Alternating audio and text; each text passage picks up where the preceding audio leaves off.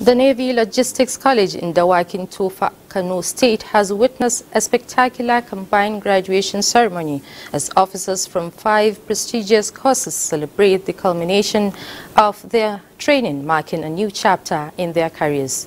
Elizabeth Yila reports that a total of 157 officers graduated, underscoring the Navy Logistics College's commitment to producing competent and skilled professionals who will contribute significantly to the nation's defense and logistic capabilities. Pride and accomplishment. As graduates from the Long Logistics Management Course 3, Logistics Officers Basic Course 35, Petty Officers Qualifying Course Batch 43, Leading Seaman Qualifying Course Batch 43, and Basic Qualifying Course Batch 51 were adorned in their uniforms, ready to step into the next phase of their careers.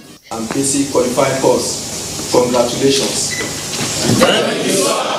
I am certain that you have gained optimally during your training and are now better equipped for the challenges ahead, be it ashore or afloat. Certificates and awards were presented to the 157 graduates, recognizing their exceptional dedication and commitment.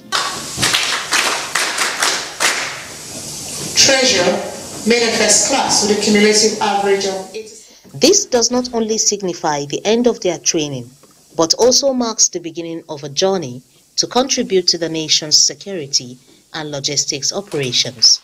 It makes us to know the modern reality of the logistic management.